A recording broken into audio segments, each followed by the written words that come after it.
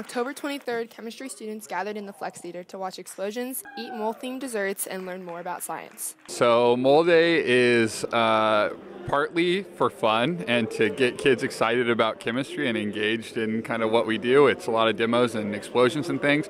And partly they learn about the mole, which is a counting unit that we use in chemistry like for the whole year basically. Many students enjoyed the experience of watching science unfold in front of their eyes. They put a bunch of liquid nitrogen in a Mountain Dew bottle, and then they tie up the top, and then they blow it up with a bunch of ping pong balls in it, and there's just like a massive explosion, and it goes all over the place. For Nina Satterin, this has been Ainsley Heisey. Now back to the desk.